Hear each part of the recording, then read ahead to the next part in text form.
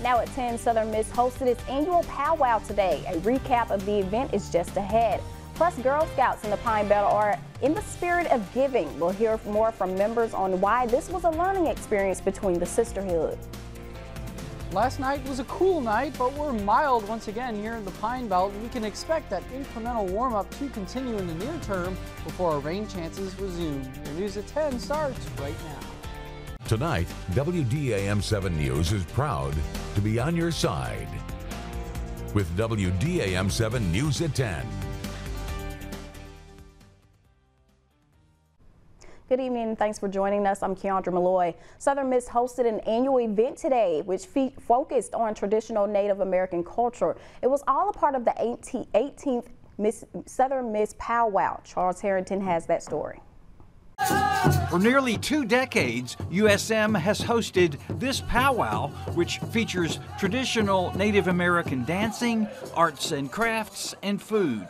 Ralph Isaac, a member of the Mississippi Band of Choctaw Indians, participates in the event each year. Ever since they have it, we've always been here to support our students, and then just to support powwow, to share all of our cultures and traditions, and see a lot of our young people dancing and our singers, and just it's always fun over here. The powwow was co-hosted by the USM Center for American Indian Research and Studies and the Golden Eagle Intertribal Society. That group is an organization dedicated to supporting Native American students at USM. Powwow participants say they're excited each year to share their traditional culture with non-Native American students at Southern Miss and other members of the Hattiesburg area community. To be able to host this powwow, it's amazing because it's like a big Native American gathering, but we also welcome anybody and everybody to come into the circle with us. It is educational. It's good for people to see things so that they don't have, their own bias and stuff about that. You get to see the culture and see that, hey, that's pretty cool. That's pretty cool. And it kind of gives people a better idea of things that are different. Members of Native American tribes from Mississippi, Alabama, and Louisiana participated. Charles Harrington, WDAM 7 on your side. Now, earlier today, dozens of people got their heart rate up to raise money for heart disease research at the Pine Belt Heart Walk. Today's walk on William Carey's campus also served as the 100-year celebration of the American Heart Association. This was William Carey's first year hosting the walk. The American Heart Association says all funds from the walk go toward heart health research. We think it's very fitting to be here in the heart of downtown Hattiesburg, but also at Mississippi's leading medical university. Our mission is to support things like this for medical research, whether it's cancer research, cardio research, cardiac research. So we're just very pleased that it's here, and even prouder that we've exceeded the goal in our fundraising efforts.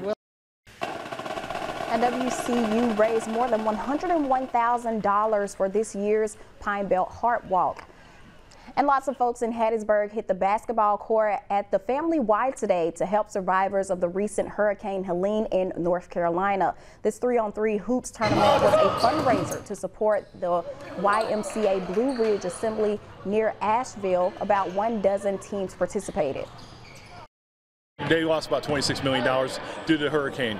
Right now, our delegation, our kids, put together this tournament as a fundraiser. Everything's going back to the Blue Ridge Assembly. We always felt like the YMCA is one of the best Christian organizations, so we decided to, hey, we're going to come and help them. Anything we can do to kind of give back to help the people over there in North Carolina, so I'm having a good time giving back.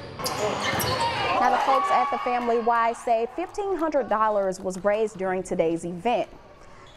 Now, Enough is Enough, a Hattiesburg-based community group, stepped up to be a family for those who can't spend Thanksgiving with their loved ones. The group prepared a full Thanksgiving menu for free, inviting members of the community to come in and fellowship. Now, leaders say their top priority is always to promote the unity by creating a family atmosphere. To come out for us feeding the community today, for us the people that don't have families that, missing out, for us, their loved ones and everything, and then for us to come together as a family to fill in those spots for as them being able to be around family, feel welcome and everything like that, just to come together and, be a community as one. Now, the group says the next event is in the works and it's going to be a Valentine's Day ball. And in the spirit of Thanksgiving and giving back, Girl Scout troops from the greater Hattiesburg area spent the day doing several service projects. The Girl Scouts packed and sorted meal kits for Edward Street Fellowship Center food pantry. They also sorted pet food and decorated distribution bags for Edward Street clients. The Girl Scouts say it was a learning experience they are glad to share as a sisterhood. It's important to do this today because I like to help people that don't have what they need. It's important to me because it helps the homeless. This is important to me because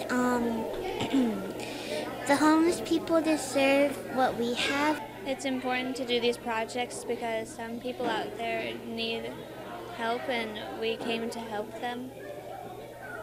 You get to meet kind of sometimes important people in the community, and you get to help out in your community. Now, to join a local Girl Scout troop, you can visit gsgms.org. Now, the Southern Miss Sculpture turned up the heat today at the program's annual iron pour. Students and faculty worked together to fire up one of the university's furnaces, melting down iron and pouring it into molds. The school also invited the community to get involved. Folks could buy scratch plates to carve, which were used to create iron blocks. Visiting artist Hugh Patton worked alongside the students today. He says the experience establishes foundational skills for young artists. It's really magical to be involved in a small group of people who have the same kind of purpose and drive and passion for something. With the Southern Miss Sculpture say this fall tradition has been running for about 30 years.